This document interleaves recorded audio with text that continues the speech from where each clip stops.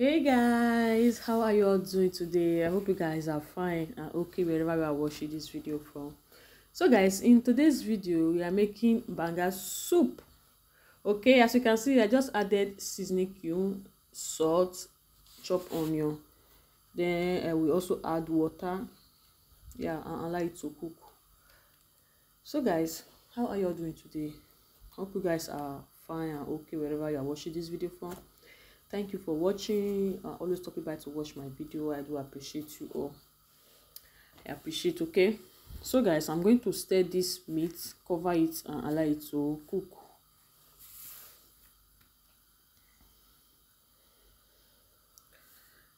Guys, as you can see, the meat is ready, so I'm going to remove it from the stove. Then here is my banga I'm be using for this recipe.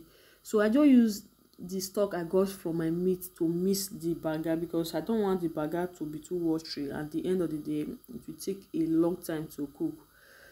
So I just use the stock to mix it. Then I'm going to add more hot water to it to mix it. Okay, so I just added hot water to risk the container from the banga. Then I'm going to mix it. I'm going to allow it to calm down. Guys, do you know that the banga we buy here is full of sound, so sometimes like this, if I want to make banga, I do it this way to drill out my banga, and then the downside I will throw it away because that downside then is full of sound. There is a lot of sound inside this banga, so I just have to do it like this. Then I will later wash the down part. Then I do this thing like 2 to 3 times before placing my banga on the fire to avoid the sound. Here is my banga, so I just place it on the fire to cook. Here I just added my blended pepper mixed with crayfish. Yeah, then I'm going to allow it to cook. I also added seasoning cube. Then I'll still be adding salt to taste. Then I also added my bitter leaf. Okay.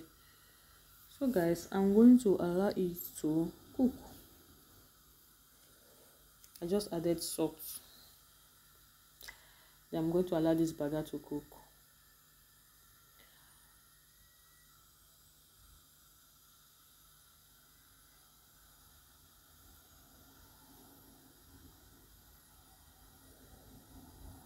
Guys, here is my shaki. I just added my shaki and my fish, my tilapia fish I'm using for this recipe. Tilapia fish with scubian. So I just add everything inside together. Then I'm going to stir it.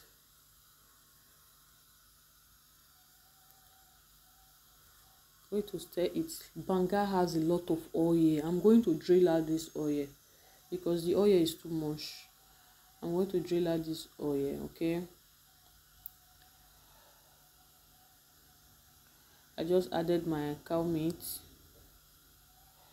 This soup is almost ready. That is why I'm adding my meat now, because the meat have already cooked and the soup is almost ready.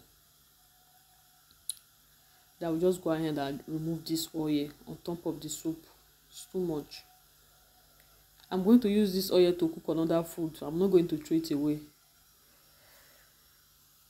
Guys, I just go ahead and stir.